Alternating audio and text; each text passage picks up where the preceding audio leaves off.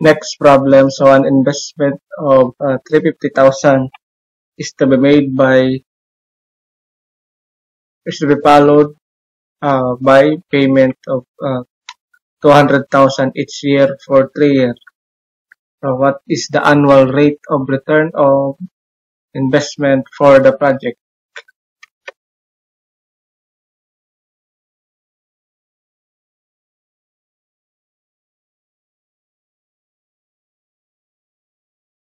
So gawa muna tayo ng cash flow diagram. So 0, 1, 2, 3 year.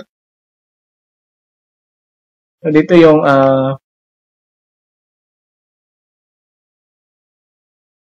sa taas yung cash,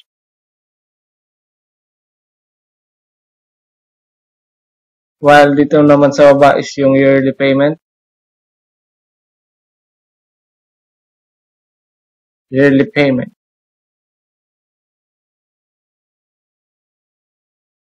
So meron tayong 200,000 equal payment.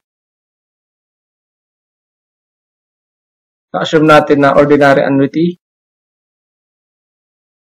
Kasi wala naman siyang indication na annuity due. So meron tayo ditong 200,000.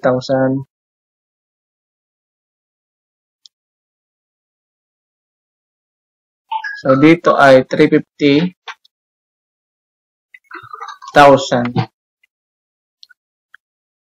So ngayon yung yung present worth of annuity, PO,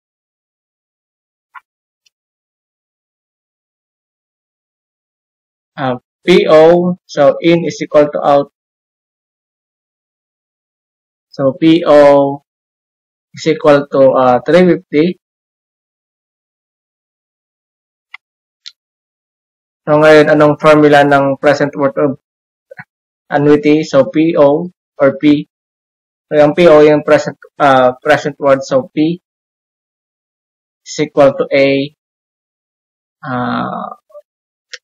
quantity 1 plus I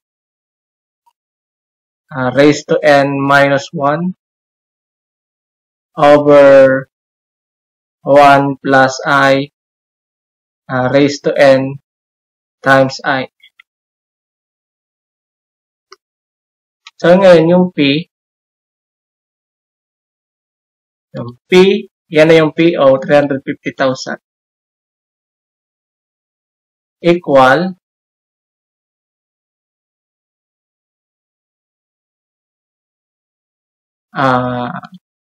yearly payment na 200,000.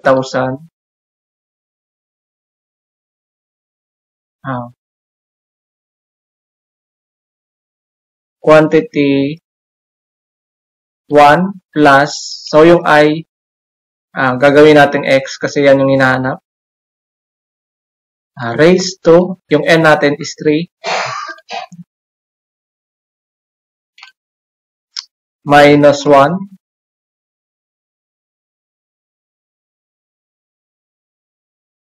Over 1 plus X raised to 3 times I. So yung I gagawin natin X. Then shift solve. Shift solve for X equal.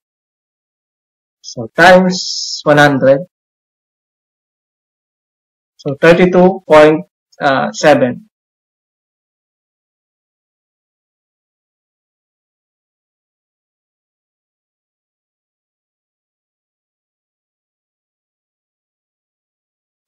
So yung N ay 3. Yung A ay 200,000.